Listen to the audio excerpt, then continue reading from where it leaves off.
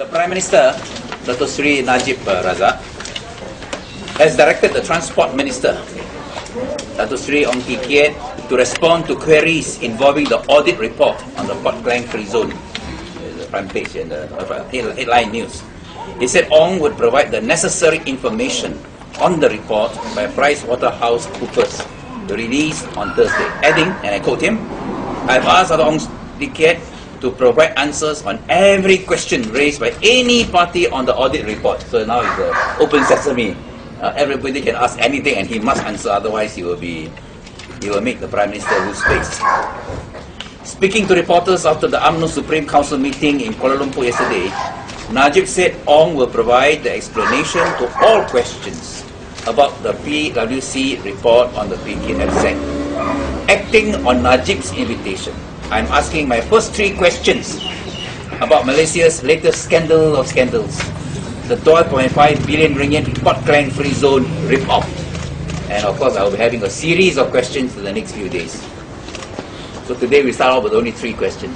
Number one, why did Ong break his public pledge made in his first month as Transport Minister on 7th of April 2008 that he would tell all about the PKFZ scandal, as the rakyat has a right to know the truth by restricting the terms of reference of the Pricewaterhouse audit inquiry to a position review instead of the wide-ranging and an all-out investigation into the PKFZ scandal. The Pricewaterhouse report had specifically drawn attention to its very narrow and restricted term of reference when it stated, "The report is limited in scope. It is restricted to a position review of Port Klang Free Zone and Port Klang Free Zone Sdn Bhd as set out in our letter of engagement dated 8th of October 2008. We were not asked and we are not advised on any strategy, valuation, legal implication, tax, operational effectiveness, staff competencies or process improvement.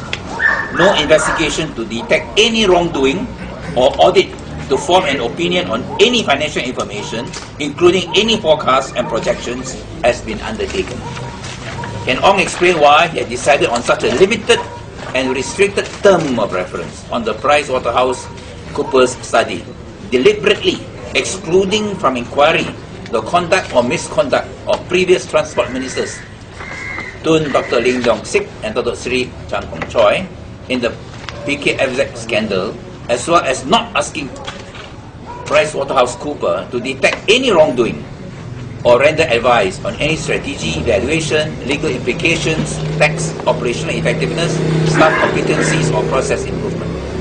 Question number two, does Ong agree that the Pricewaterhouse report has exposed the PKFZ scandal as not just a can of worms, but a swarm of crocodiles, snowballing from a 1.8 billion ringgit scandal in 2002 under Lim Yong Sik as Transport Minister, more than doubling to 4.6 billion ringgit under Dato Sri Chan Kong Choi as Transport Minister, and now mushrooming into an astronomical figure of 12.5 billion ringgit scandal under Ong's watch as Transport Minister.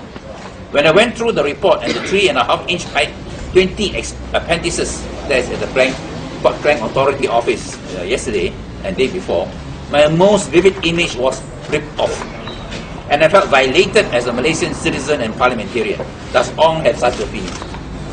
Number three, does Ong agree that the 12.5 billion ringgit Port Klang Free Zone rip-off is a heinous crime, and it must not be allowed to be another but bigger version of the 2.5 billion ringgit Bumiputera Malaysia finance scandal, which the Prime Minister at the time, Dato Sri Dr. Mahathir, said 25 years ago as a heinous crime without criminals.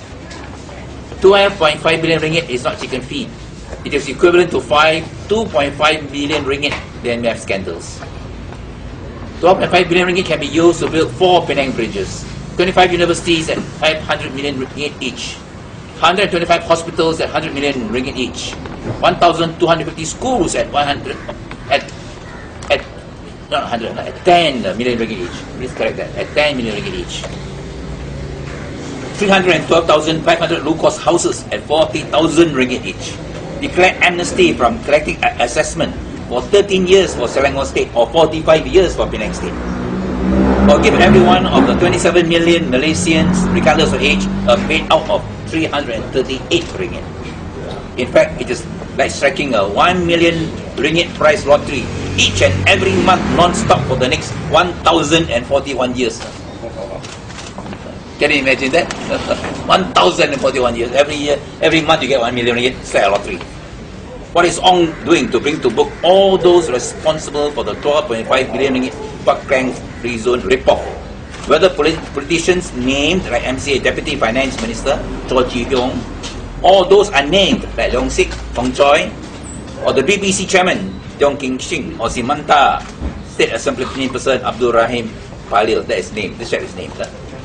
Najib has kicked the ball to Ong. I hope Ong will not kick the ball to somebody else and make the Prime Minister look foolish by not answering all queries about the Price Waterhouse report on the PKFZ scandal. This is only the first 3 questions. Many more questions to come in the many days to come.